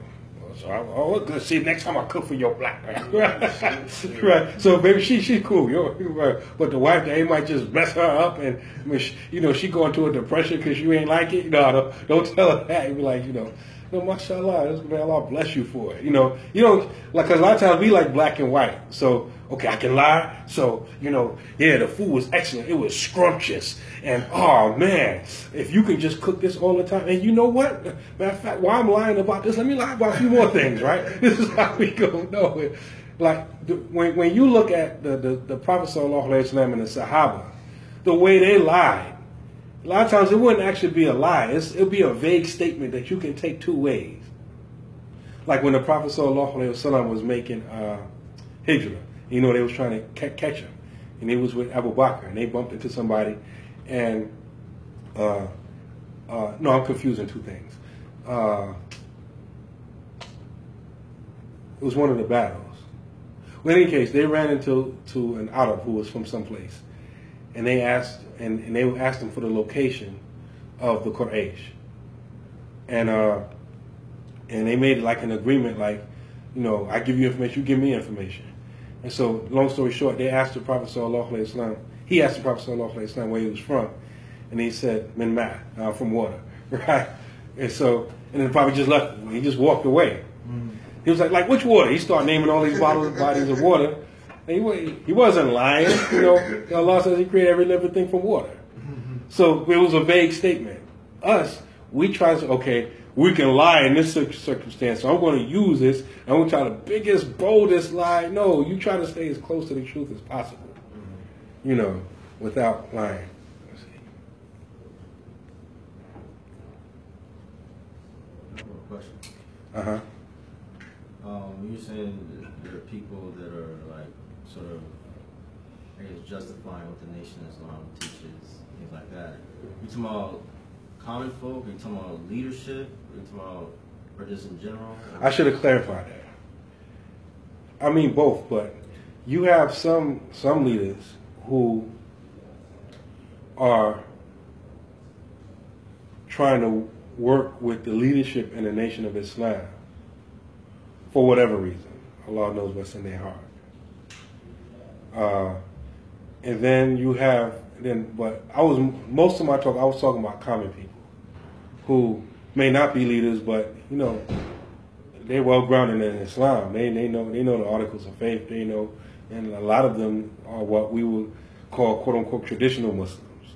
They're not like la madhhabi or non-tariqa or not like that. They very clear. They some of them are very studious. But in spite of that, some of them, when it comes to the Nation of Islam and their beliefs, they don't get it that part. But for the most part, that's who I was talking about. Hold on, let me see this. What I do? Said brothers, Jihad said, brothers and sisters, get to the point you are making misconstrued with hypocrisy. It was told that when your life is threatened, take it permissibly, do not space. Okay. I guess he's admonishing you, Hassan Ali. No, he said, he said, I think he said they get the point. Okay. Oh. We here in Pittsburgh. Okay. Oh, you answered him already. Okay. I'm late.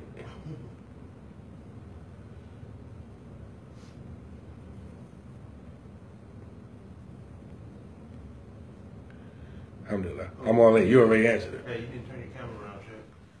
I got to turn it around? Yeah, turn it around. What happened?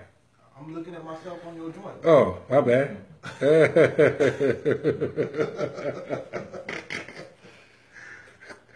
I'm looking at you too. I'm like, well, what's the problem? Alhamdulillah. Alhamdulillah, alhamdulillah, alhamdulillah. You know, So- Sultan Muhammad is from here next weekend. Not this coming, I think the next weekend. You know who Sultan Muhammad is? Nation of Islam? Yeah, he's like their imam. He's the one that's been like teaching like Yeah. Sunni Islam. He's gonna be here. It's gonna be CEA, I think. It's gonna be a banquet Saturday. On a Saturday. I don't know how I missed that. I think they're on Juma Friday, then there's gonna be something on Saturday, a banquet, and then Sunday is gonna be a talk. So that's not this weekend, the next weekend, I believe. Where they doing Juma at? I don't know. Maybe there's, but I'm not sure. Maybe it's CEA. I think the banquet is at CEA. Okay. Maybe Juma is too. I'm not sure. But I got an invite for it. I didn't really like read all of it. The brother Jason called me as well. He invited me to come. I would like to know how they make all that mesh. You know? Well, I think they, you know, they're, I guess, trying to align themselves with the general Muslim population of the world. So they're taking on things, you know, because like the fasting in December, they stopped, I think, in the early 90s. They stopped doing that. They still do it in prison for some reason. Yeah. But so they're trying to align themselves with the greater Muslim community by doing things like instituting Jumu'ah. And some of them, like you said, years ago were praying, you know, doing salat and stuff like that. But I guess more institutionalized in their organization, like doing Jumu'ah, fasting Ramadan, and things like that to make those connections, but still hang on to, you know. But they don't deal with the belief issues? I've never heard them talk about that. But I'm just gonna go because I would like to meet him and talk to him if I can. Yeah. But Malik did say he had a question. I don't know if that's the question he wanted, but he said he had a question for you before you close out earlier on. Yeah, he said, are there any groups from among the Shia that we would consider Muslims who don't have gross beliefs?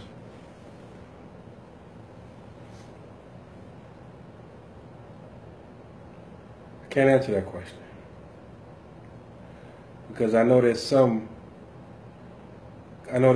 groups who a lot of people are including among Ahlus-sunnah wal-Jamaa'ah. Which groups are those? It's slipping my mind. That's not. That some of our modern day scholars are now including under the umbrella of Ahlus-sunnah wal-Jamaa'ah. The Jafari cast, or? I think so, Jafari. Yeah. What do they believe? I don't know. I think I was told that I think they're like the most similar or closest or something like that. Exactly where the split is and the differences are. I know a lot of people are referring to them as like the fifth madhab and all of that. I'm not sure. I don't know. I used to know the different groups and all that stuff, but it's been so long since I got into their history and their beliefs that I can't really answer that question right now. Malik said, what about the Zaydis? Any of y'all know about the Zaydis? I got other things to study. And said, question today at my job, a lady said the greetings. I said it back. But what baffled me was she said, what do you believe? I told her, she said she believed in Ali, which I know is Shiite. Do we treat them as Muslims? Me, I usually treat them as Muslims until or unless I get something specific, like whatever. So I assume that they're Muslims, because some of them claim that they only prefer Ali, but they don't have a problem with Abu Bakr. They don't make takfir on him or what have you. Allah knows best. And in this area, you got a lot of them. In Pittsburgh, you got a lot of them. They kind of like intermingle with some of the quote-unquote immigrant masjids, but I think they've just gotten permission to open up their own masjid. I think it's in Monroeville. Yeah, so I was always kind of under the assumption, you know what I'm saying, that, say for example, if an individual comes or whatever, and it comes out that they're Shia, Yeah. okay, well, they're Shia, okay, whatever. Now, once you open your mouth and start, you know what I'm saying, start expressing some of that stuff, okay, until then, we ain't got no problem.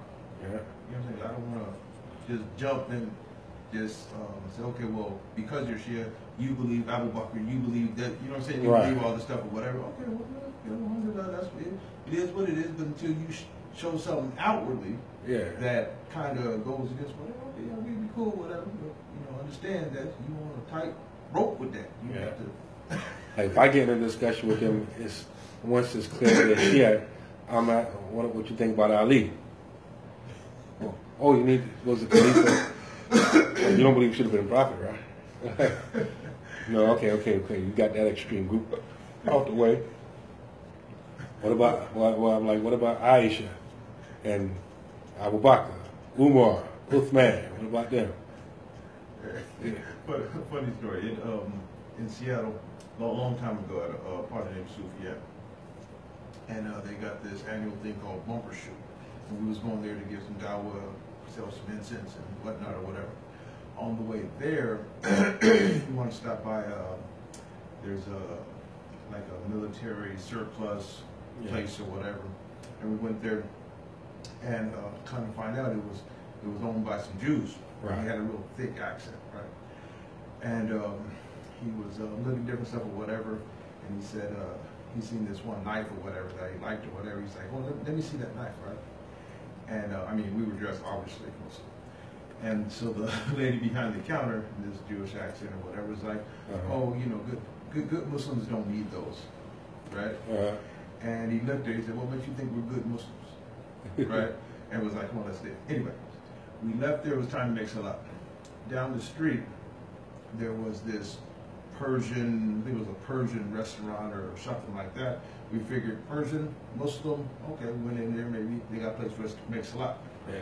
So we go inside or whatever, and they got these like little statue things up or whatever, got a dance floor, you know, whatever. So we like, oh, well, anyway, we went to the place, hey, you got a place where we can make salat, right? And so we ended up making salat on the dance floor, hardly wasn't anybody there.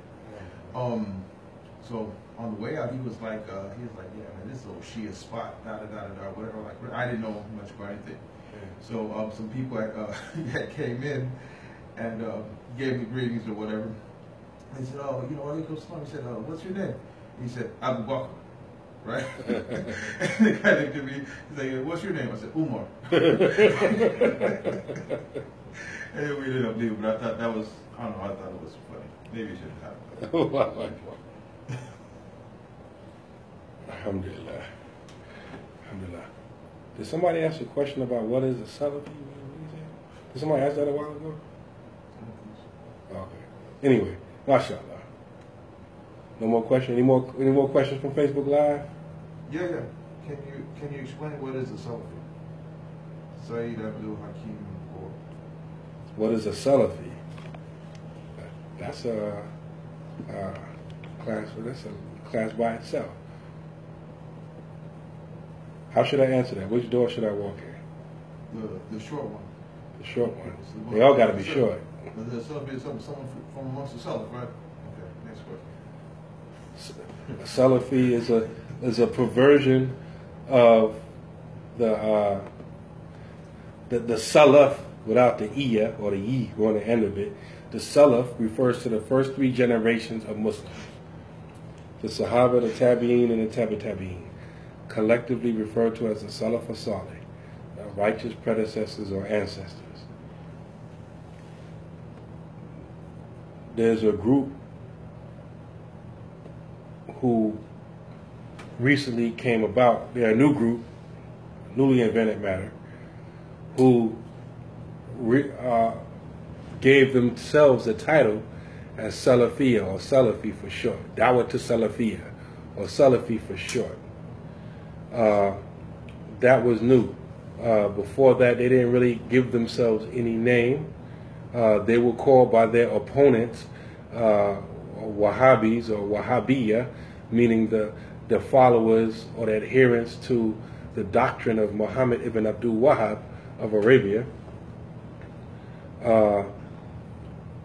According to some reports, it was shortly before the death of Sheikh Nasruddin al-Albani who encouraged them to give themselves the title of Salafi. And he got that by reading some old works of Muhammad Abdu, Jamaluddin Afghani, and Rashid Ridda. And that's where he got the idea from. They were the first, those three people, if you study 18th, 19th century Islamic world, Egypt, and all that kind of stuff, they were a group of Freemason, Western agents working to undermine Islam, and they had a big impact on Islam, even still today. Even the fact that some of you insist on calling yourself Salafi comes from these guys, these Freemasons. Even though you Salafis would definitely disagree with them as far as methodology and all of that, the name, getting the name Salafi and ascribing it to yourself was never done in history until Muhammad Abdul's time. Muhammad Abdul. So it's a bid'ah? Yeah, it's an innovation. Allah says in the Quran, "Huwa samakumul muslimina min qablu wa fi hada."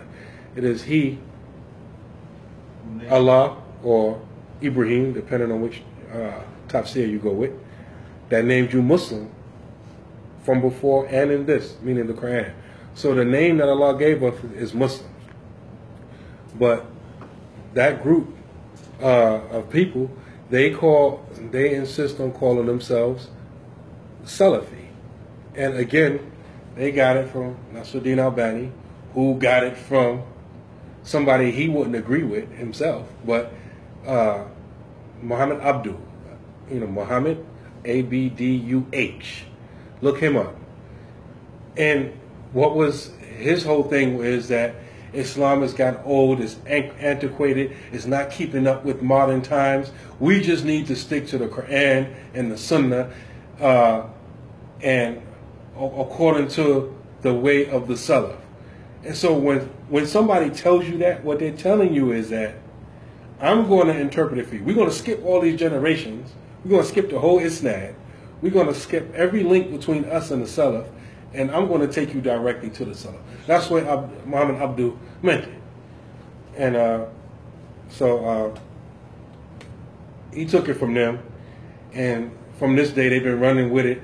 And as time goes by, people who who affiliate themselves with the so-called Salafi Dawah or what have you, they got really elaborate things, and they're basically trying to tell you that Sunni equals Salafi. It's the same thing, right? And one of them tried to, a few of them tried to refute me, and I mentioned this before. And they went to Lisano Arab, and they went to many different classical works, because I mentioned this, and they tried to say I was ignorant, didn't know what I was talking about, and they just went everywhere where the word Salaf is mentioned. Mm-hmm. Nobody's arguing that point. I mean, we can find the word Salaf in some of our supplications. In the dua for the janazah prayer, the word Salaf is there. Nobody's arguing that. But taking that as a concept and applying it to your movement or your group, and Sheikh Ramadan Bhuti said it best. And he wrote a book, at least one book, more than one book, with almost similar titles. He said that Salafi is a blessed time period, not a manhaj. He said Salafiyya zamana mubarakan la manhajan, a blessed time period, not a methodology. So they made it a methodology. It's a time period, the first three generations. And so You know, nowadays, because it's been around so long, and the people who was qualified to openly deal with, I'm talking about people here, in the Arab world, they've been refuted. But here in America, you know, the people who was prominent at the time they first got out, they was more concerned about being politically correct, so they didn't really deal with them. They dealt with them in closed circles and their little halakas and stuff, but they didn't deal with them openly. So now, to a lot of people, Sunnah equals Salafi. It's different. It's a big difference. And then a lot of them, the more knowledgeable ones among them, a lot of them are ascribing to madhabs now. You know, so some of them, you know, claim to follow the Hanbali madhab. You know, I question that, but that's another story. And some of them claim other madhabs, and they claim to be Athari and Aqidah. There's another backdoor. You know, now we're not Asha'ira, we're not Maturidiyya, but you know, we Athari. That's another Aqidah discussion. But anyway, they're saying, you know, we don't do Taqiyyah and all that stuff. The Sahaba didn't do Taqiyyah, but no, the Sahaba did do Taqiyyah, but that's another thing. So I hope I answered the question. What is Salafi? So actually, the khutbah, the Jummah this Friday, inshallah, I should be in Newark, New Jersey for the Jummah khutbah. It was in that masjid that I first learned what a Salafi was. Long time ago. Anyway, no more comments, no more questions. Inshallah, subhanaka Allahumma wa bihamdika nashhadu an la ilaha illa anta wa astaghfiruka wa atubu ilayk. I pray that what I intended to achieve by addressing this topic was achieved. My intent was not to vilify or to gas anybody up to do something rash or violent. That wasn't my intention. My intention was to get the Muslims to pay attention to what they're doing and what they're co-signing. So I hope that my intention was achieved. والعصر إن الإنسان لفي خسر إلا الذين آمنوا وعملوا الصالحات وتواصوا بالحق وتواصوا بالصبر. السلام عليكم ورحمة الله وبركاته.